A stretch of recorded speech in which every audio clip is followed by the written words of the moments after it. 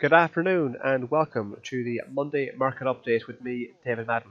Today's date is Monday the 3rd of February 2020 and the time has just gone 12:09 GMT. And we've seen a bit of a rebound in European stock markets, but it is worth noting overnight we had major declines in mainland China. Stock markets in mainland China, it was their first day's trading since after the Lunar New Year celebration. So while we saw heavy selling in Europe and European and US markets and some Asian markets last week, mainland China, the kind of the epicenter of the coronavirus crisis, remained closed. So there was enormous selling pressure on mainland Chinese stocks overnight. Some of the markets, such as the Shanghai Composite and the likes, opened roughly 8% lower. The People's Bank of China, the Chinese Central Bank, were fairly quick to try and stabilize the situation, and they quickly announced a liquidity injection as a way of kind of calming the markets down. It did a small bit. Stocks in mainland China, broadly speaking, were only down about 7% rather than the kind of over 8. So there was a bit of stability brought, but nonetheless, it was essentially all the kind of panic and fear and frustration that was built into the stocks while the market was closed. So with that, because Chinese stocks, we've had intervention from the Chinese Central Bank, stocks were off the lows of the session, down heavily nonetheless. We have seen a bit of a rebound here in Europe. Keep in mind, we had a pretty negative finish to the European and the US trading session on Friday just gone. So we're seeing a small bit of a rebound in European stocks. It is worth noting that the gains you've made today are very small in comparison to the losses we racked up at the back end of last week. It could be a bit of profit take, it could be a bit of bargain hunting, it could be a bit of short covering, but nonetheless, the size of the gains are relatively small in comparison to the losses incurred, which suggests that there isn't a huge amount of bearish sentiment.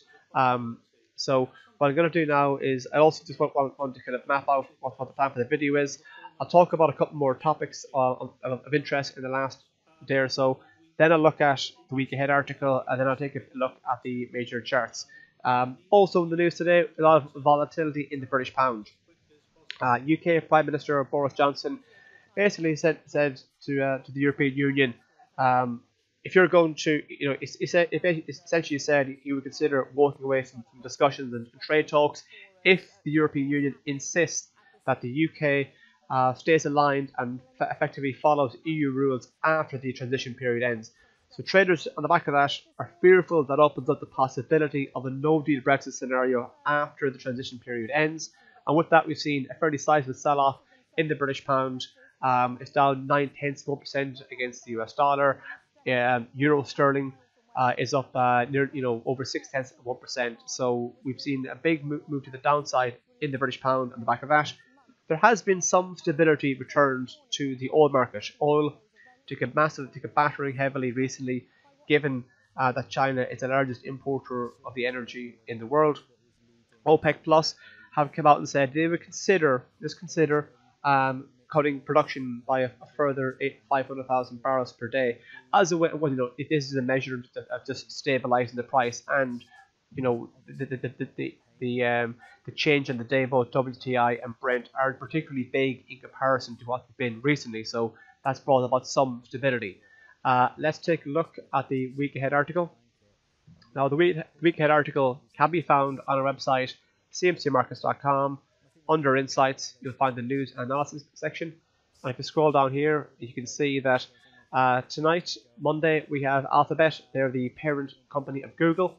They will have fourth quarter figures out tonight. We've already had some of these figures in relation to China. We're going to have the services figures coming out on Wednesday. We also have the final reading of many service reports coming from the UK, major Eurozone economies, and the US. They'll be published on Wednesday because we've already had the manufacturing ones released this morning. The Reserve Bank of Australia, they will have their interest rate decision tomorrow in the early hours of tomorrow. The anticipation is that no change will be made to the interest rates rather. On Tuesday, we have fourth quarter figures out from fourth quarter figures from BP. On Wednesday, we have first half numbers from Bar Developments. On Thursday, we have fourth quarter numbers from both Twitter and Uber. And looking towards the back end of the week, the all-important US non-farm payrolls report, that's likely to be the most important economic update of the entire week. And we also have an update from the jobs update from Canada. So what I'm now going to do is take a quick look at some of the major indices to begin with. I'll go through the indices, I'll go through a couple of currency pairs, and then finish it off with some commodities. So last week on Friday, major day of selling on the FTSE, fell to a 7-week low. We've seen a bit of a bounce back today. The sentiment is clearly bearish. While we hold below the red line here, the 200 moving average at 7,364, it's likely we could see further losses. And should that be the case, we could look at targeting 7,200 or potentially this area here, 7,132.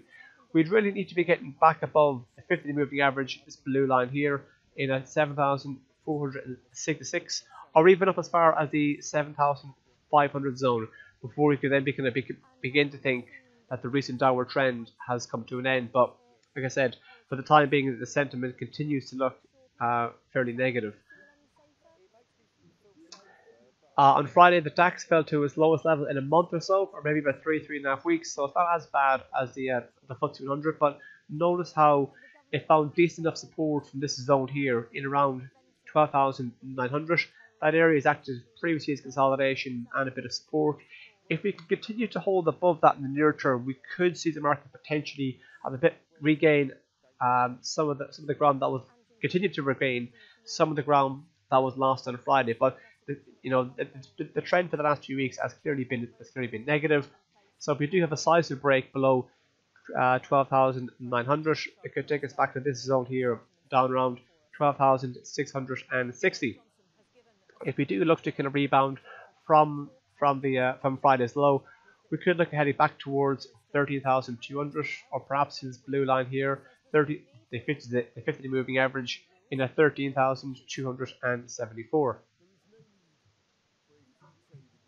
Now the US markets are in better shape than their European counterparts, but the US markets for a good portion of last week were fairly slow to actually feel the pain of the coronavirus crisis, except for on Friday when we had a major day of selling. And you can see here that the Dow Jones actually closed well below its 50 moving average, and it hasn't done that for quite some time. So you give an indication of how bearish sentiment is. Now it would appear that we're going to have a rebound today, but keep in mind that the trend for the last couple of weeks has been fairly bearish. So if they get a more recent bearish trend, those take hold, continue to take hold, we could be looking at retesting this area here at around 28,000. It's a big psychological number. But if you do have a bit of a rebound in the near term, and we get back above the 50 moving average, we could look to head up towards 28,800 or potentially 28,930. It's a fairly similar picture rather, when we look at the S&P 500. Major sell-off on Friday. In fact, it pretty much almost bounced off its 50-day moving average, this blue line along here. So even though the sentiment in the near term is negative, there's no doubt about that. If we could just about hold above Friday's low, we can hold above the 50-day moving average, we could look heading back up towards 3,250, and if we go beyond that, we could potentially look at targeting this zone, 3,300. But if the market might look to kind of rally towards those areas before potentially turning lower again. Should that be the case, if you take out Friday's low, it could take us back down towards 3,200 or down towards 3,180. I talked about how there's a major move to the downside in the British pound this morning. So we can see here that broadly speaking, since Christmas Eve onwards, we've seen a broadly speaking move higher in the British pound versus the US dollar. And then of course today we had a fairly sizable sell-off. Now we're pretty much on this blue line here, the 50 moving average. So you can see that while we hold above this trend line here, the lows from late December to the lows of mid to late January. If we could hold above that, it's likely we continue to press on higher from here. But keep in mind we had a fairly decent slide. We're pretty much trading on the 50 moving average, so this could be a kind of an important level to keep an eye on. So if we can hold above the 50 moving average, we could look at retesting the 132 zone, and if we go beyond that, we could be looking at testing the late December high in at one spot, 32.84. If on the downside we continue to move lower from here, support could be found from this area, from this trend line here, which comes into play in around one spot 30. It's a big psychological number. Excuse me. So that could make it. It's likely to make it even more important because you got a couple of key price points coming together, converging, a psychological number and a trend line that could is likely to make that point more important should it be retested. So we could see support coming to play in around the 130 zone, but if we have a break below that, we can look heading back down towards the 1 spot 29 area. Let's take a look at euro dollar now. To be honest, euro dollar has been fairly boring the last few months. Starting from late December going forward, we can see here that it's been in a downward trend, lower low, a lower high, a lower low, and what could be a lower high, depending how things pan out. So we've seen the lower low and lower high, and we've seen found decent support in this area here. You know, coincides with the big number of 110, but we're still below the 50 moving average, the blue line, and the red line, the 200 moving average. So it seems to me that the market is still in that kind of bearish trend. We really need to get back above those moving averages, the 50 and the 200s, before we could begin to think the market's shaking off the recent negative trend. So if we do push in higher from here, we could be looking at targeting one spot 1172, and a move beyond that could take us up to the highs that we saw in late December. But if the market remains in the kind of downward trend, it could be a case of that it presses on higher only to turn lower yet again. And if you do have a fairly decent break below 110, that could bring 109 into play, or even south of that, down towards 1 spot 0879. I'll take a look at what's going on the gold market. So I talked about how a lot of money in the last few sessions in Europe and the US and indeed China overnight, money's been flying out of stocks and it's been going into assets that are deemed to be safe havens such as gold. So we can see here the gold in the overnight session hit its highest level since early January. This here was on the back of the heightened US-Iran tensions. So giving an indication of how negative sentiment is, or how much traders are in risk-off mode if they're kind of driving up the gold market to levels last seen around the time that it looked like the US and the Iranian regime were potentially on the cusp of war. So the market's been pressing higher for the last month or so. It's in a fairly solid upward trend. If we continue to press on higher from here, we could be looking at targeting the psychologically important $1,600. And if we go beyond that, we could be looking at targeting the highs of January in around 1611. Buying of the dip has been a popular strategy with traders in the last few weeks and indeed the last few months. So if we do see any moves to the downside, support can be found in this zone here down around 1562. And even if you go below that, support could be found from this area here down around 1536. So it's 1562 and 1536. Potential areas of support for the gold market. Now I mentioned how oil has had a pretty bad run of it recently. You can see here in early January, this is when the oil market spiked on the back of the US-Iran tensions. Then there was the de-escalation of tensions, so we saw the subsequent move the lower low, a lower high, and an aggressive lower low.